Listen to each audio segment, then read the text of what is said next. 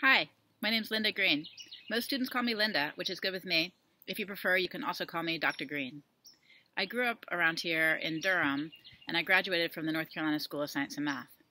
After studying math in grad school at Princeton, I moved out to California and spent several years applying math to model diseases like breast cancer, before moving back to North Carolina and getting back into teaching.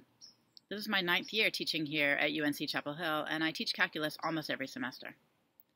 You might see me around town. I live close to campus, and I ride my bike all over the place. My favorite activities in my free time are hiking and other outdoor activities.